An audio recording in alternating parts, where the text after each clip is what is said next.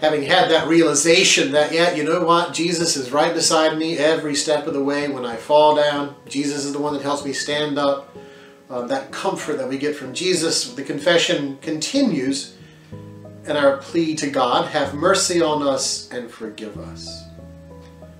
I think this is one of those parts of the confession that is extremely important for us to take seriously, because it's one of those parts where we are really being vulnerable. We've talked about our being vulnerable throughout this confession. You know, the very aspect that we are willing to sit down, even if it is a general confession and not very specific, to acknowledge the fact, you know what, I've got some things I need to work on. And here, again, it's important for us to say, you know, God, have mercy on me. You know, I know by right, the church has said, and literature has said throughout the year, I know by right that I should be condemned.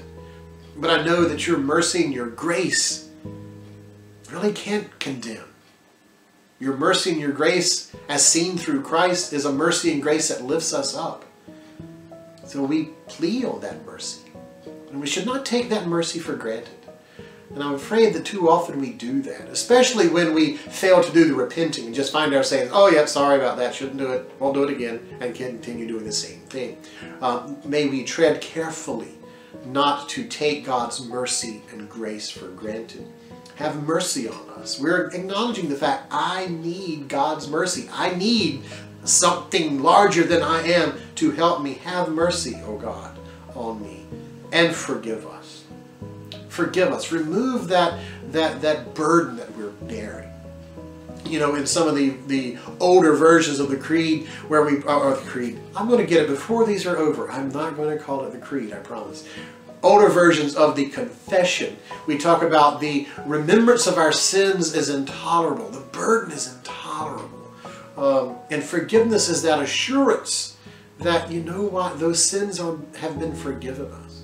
Too often, traditions seek to weigh us down with our sins. It's a way of controlling people by saying, oh, you're a miserable sinner. You must, oh my goodness. We've probably all heard that narrative from time to time.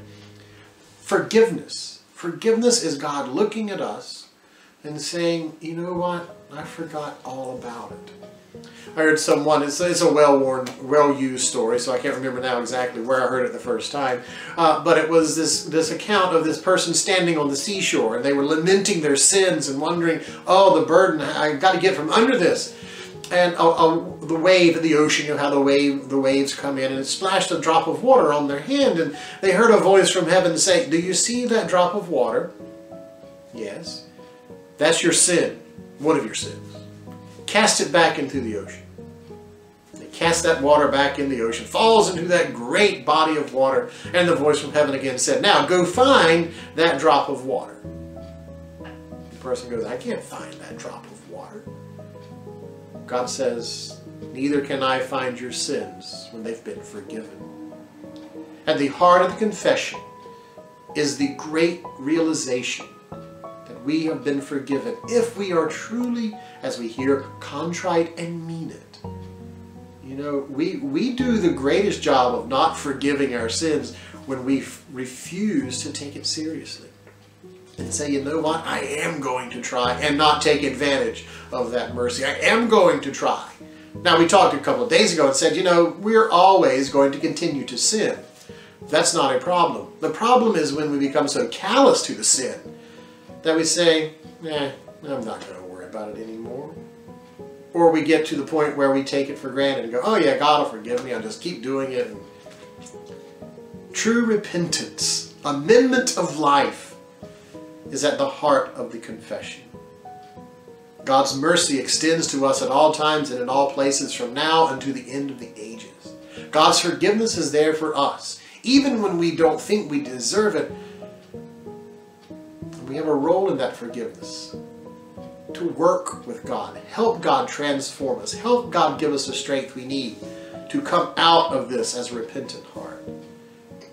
And when we realize we've been forgiven, that our sins are like that drop of water in the ocean that we can't find and God doesn't look for them anymore, then we have arrived at true forgiveness for our sins.